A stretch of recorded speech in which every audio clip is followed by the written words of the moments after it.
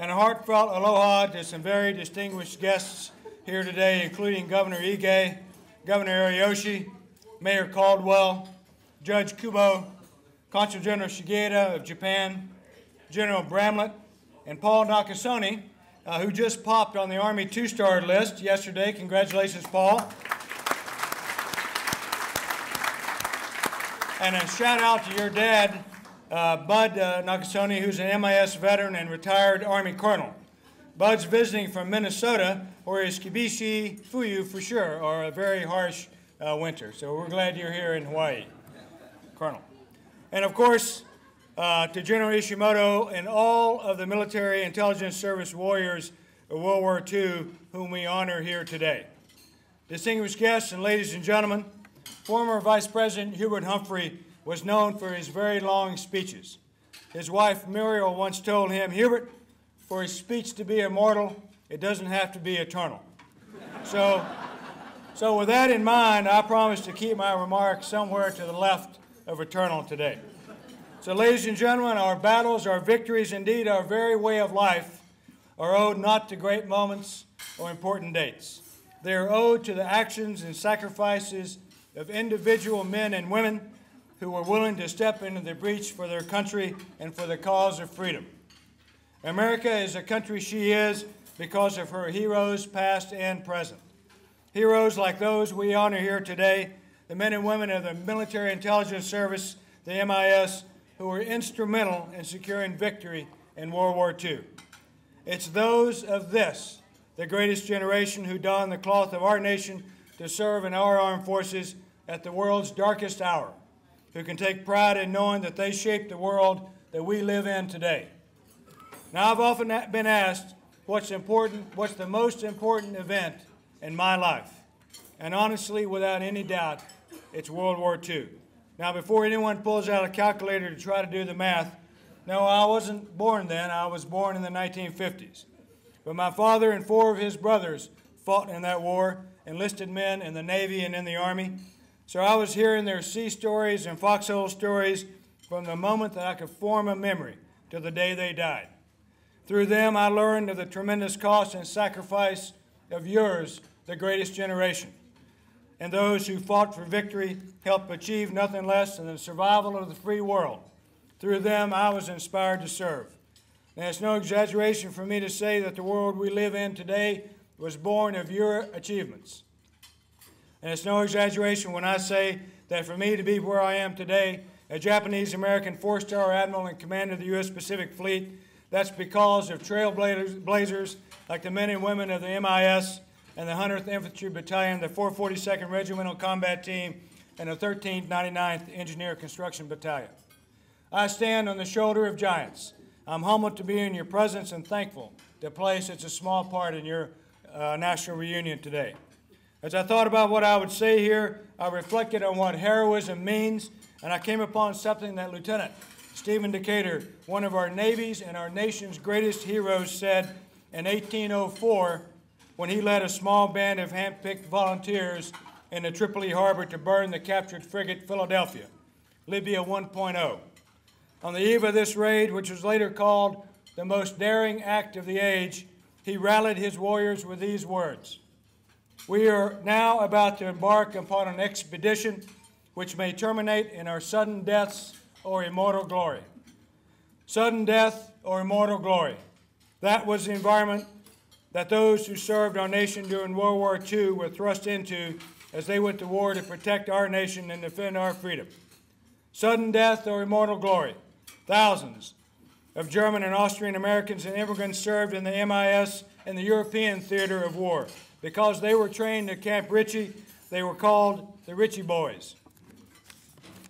And on this side of the world, nearly 6,000 Japanese Americans boldly stepped forward to join the Military Intelligence Service to serve in the Pacific Theater. These brave souls obtained actionable intelligence from the front lines, giving us an edge on the battlefield, while still others served in clandestine units behind enemy lines, engaged in hit-and-run operations, living with the guerrillas, operating with them as they would ambush the enemy, blowing up bridges and railroad tracks. Sudden death or immortal glory. MIS joined the fight in New Guinea and in the Philippines, and like Dick Hamada, in China and Burma and India.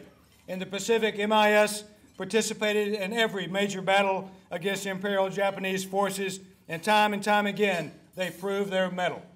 MIS language teams were sent in the action into the Aleutians and Guadalcanal, and commanders quickly learned that the knowledge that the Nisei warriors had of the enemy's language, of their culture, and of their behavior gave them a distinct advantage in combat. George Blunder, the commanding officer of the Southeast Asia Translator and Interrogation Center, once said that each of them was worth a company of infantry. Many Allied soldiers returned safely to their homes because the Nisei lighted the darkness in front of them by interrogating prisoners and translating documents. Here in Hawaii, MIS did similar work where they translated documents and prepared for deployments to Tarawa and Saipan and Iwo Jima and Okinawa and many other Pacific Island battlefields. Some were preparing for a possible invasion of the Japanese homeland. Sudden death or immortal glory. On Saipan, Huichi Kubo earned the Distinguished Service Cross for entering a cave unarmed to talk a group of Imperial Japanese soldiers into freeing more than 100 civilians they were threatening to kill. And on Okinawa, Herbert Yonemura convinced hundreds of local residents to evacuate their village before it was leveled by an artillery barrage. By the end of the war, Japanese Americans were just about everywhere, including MIS warrior Don Akubo, who negotiated the surrender of Imperial Japanese garrisons across the Pacific. And Jiro Yukimura, who's here today, was on board the USS Missouri when the surrender documents were signed there on September 2nd, 1945. And I just met his daughter, the former mayor of Kauai. Great to meet you, ma'am. When the war's end, thousands of MIS, including many of you here today, along with a contingent of women Army Corps volunteers, converged on Japan to play a crucial role in forging peace. As cultural ambassadors, the MIS were a vital bridge between two nations that had just spent 4 years locked in a savage war. Whether it was translating for General MacArthur's meetings with the Emperor or teaching Japanese workers how to use a Western banjo, Nisei were on the forefront of building trust to replace that hatred. MacArthur once said, "The Japanese people since the war have undergone the greatest transformation recorded in modern history." Today, Japan has the world's third largest economy. Today, Japan is one of our staunchest allies and closest trading partners. Today, the United States military is forward deployed in Japan, working closely with the Japan Self-Defense Forces to maintain security, peace, and prosperity in that region. Today, a once bitter enemy is now our closest friend. Ours is a true great power relationship, and that's a legacy of which those who served in the MIS should be proud. Seneca once said that fire is the test of gold and adversity is the test of men. Not only were the men and women of the MIS tested on the battlefront, they were tested on the home front, where their loyalty to our nation was suspect. Yet they proved time and time again that their dedication and devotion to America was without limit. When Japanese Americans went to war, they left a segregated nation to fight and defend America's freedom with no guarantees that their own freedom would be defended in return. Now I've heard it said that the three great levelers are discipline, time, and patience. Great nations have been made greater, often by the hands of men and women of diversity who stood out as an example of an ideal, resolutely working to effect change.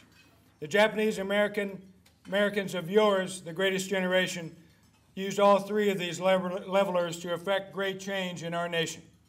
And the stellar wartime record of Japanese Americans helped trigger the desegregation of the military not long after the war. My predecessor, Fleet Admiral Chester Nimitz, once said, "Before World War II, I entertained some doubt as to the loyalty of American citizens of Japanese ancestry in the event of war with Japan. From my observations during World War II, I no longer have that doubt," unquote. Ladies and gentlemen, we've come so far.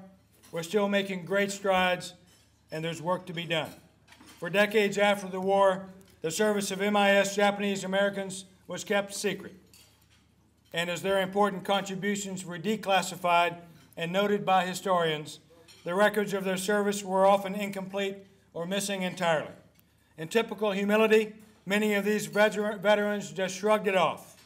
Shigatta ganai, It can't be helped. And what a shame, for their contribution to the world as we know it today deserves a special chapter in the annals of history. They helped shorten the war and they saved countless lives. It's important that we honor them as we do today. We simply can't say thank you enough. In 2000, the work of the MIS soldiers was finally recognized with a Presidential Unit Citation, and I was honored to attend the awarding of the Congressional Gold Medal to the World War II Nisei soldiers 4 years ago, where everyone who served in the MIS around the globe shared in that honor. Today, I'm glad to hear of General Ishimoto's efforts to appropriately recognize Dick Hamada's wartime service. And it's good to see that more of the MIS story is coming out in books and movies, and now an exhibit next door at the Army Museum. I had the opportunity to visit that museum before I came here this morning. If you haven't been there, I strongly urge you to see it. It's worth the time to go there. I know that some of the volunteers who helped with that exhibit are here today, including Mark Matsunaga and my staff. Thank you to everyone involved in keeping this memory alive for future generations. So, ladies and gentlemen, I realize I've been up here for a while. I had an opportunity to speak at an event like this several days ago, and when it was over, I asked my wife, Bruni, how I did. She quickly replied, "Harry, you did great, except you missed some good opportunities to sit down."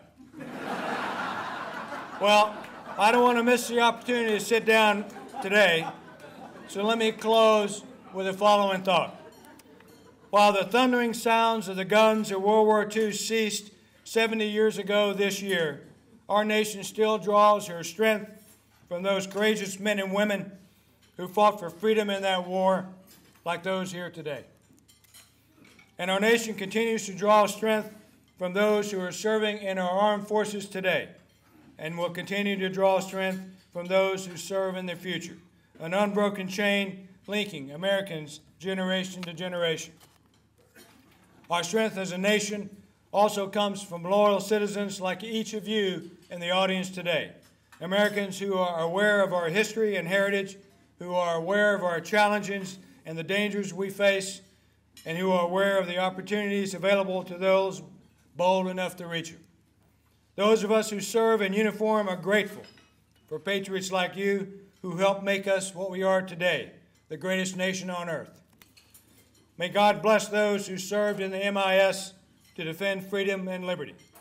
May God bless each and every one of our soldiers and sailors, airmen, Marines, and Coast Guardsmen, past and present, who courageously defend our nation.